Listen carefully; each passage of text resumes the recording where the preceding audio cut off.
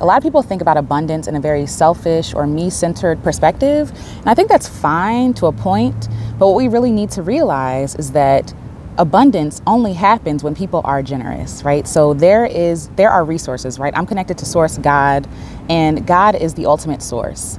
And so he gives me the resources I need, right? But he never wanted me to create or have the things that I need and want just for myself. The only way to create abundance is by being generous. Some people think it's antithetical. Some people think it's antithetical to be generous and abundant at the same time, because the more generous you are, the more you lose. But the truth is that when you are generous, you are creating the abundance that you want in your life and other people's lives as well. So I like to use this example of water, right? When we think of water standing, you think of mosquitoes, you think of algae, things not really growing, breeding, living in that water.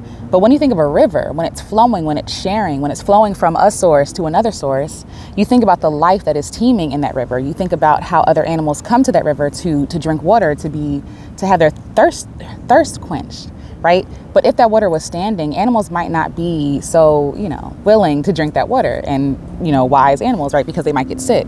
So it's the same way when I think about resources. When people hoard money, hoard finances, wealth, food, all these things, information, it's yuck. Like, it feels gross. It feels stuffy. Like, you think about someone's home and how they're hoarding all these things and not sharing them, and they just collecting dust, right? They're just collecting dust. They're just taking up space. And this person is really trapped in this cell, in this jail cell of things that they've acquired, or things they think they need for the future, or things they're afraid of letting go of, right? And so it's not a pretty picture when these things are happening. It's the same thing with ourselves, with our lives, with our own generosity, the information we have, the wealth, the resources, the understanding, the love, right? The time, the energy. The more that we share these things, the more abundance we create in our own lives and the lives of others. So it is antithetical to be selfish and abundant at the same time. Abundance is not just about you. It's not just about me. It's about our ecosystem living and thriving together.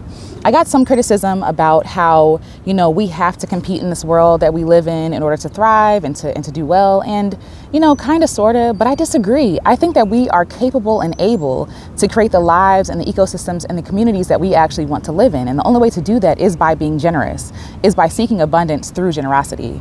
A lot of people seek abundance in which some people lose, in which some people miss out on. And I don't think that is what abundance is. I don't think abundant leaves anybody without. If anything, abundance creates better ways, systems, resources for other people that are around us as well. So if you're the only one thriving and everyone around you is suffering, are you really abundant? Is that really abundance, or is that hoarding?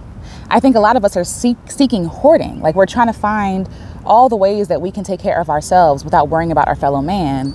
But how I think is that if I am abundant, everyone around me should be abundant as well. If I have resources, they shouldn't be able to go without. If I have information, I'm sharing that stuff, because it creates the ecosystem, the water, the river that I want to flow from, the river that I want to create, the river that I want to, create for other people as well, so they can come and sup, so they can come and rest, so they can come and drink.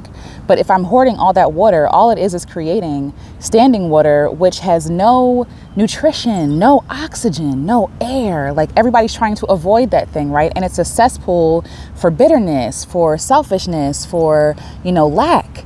Like the mosquitoes, right? The mosquitoes that are literally sucking the life out of you, that's what standing water creates. And I don't want to be standing water, and I don't want you to be standing water either.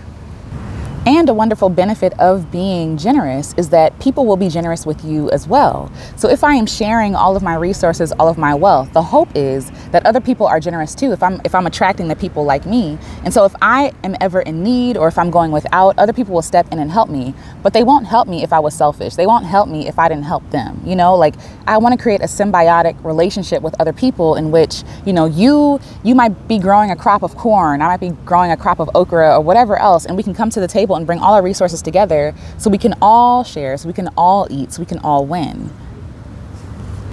So yes, if you're looking for abundance, if you're looking for more, if you're looking to feel fulfilled, if you're looking to feel infinite, the only way to do that is by serving other people, is by being generous. That's the only way.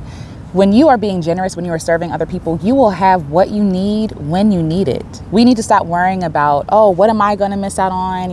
If I share this thing, I'm not going to get it back. Well, who's going to take care of me?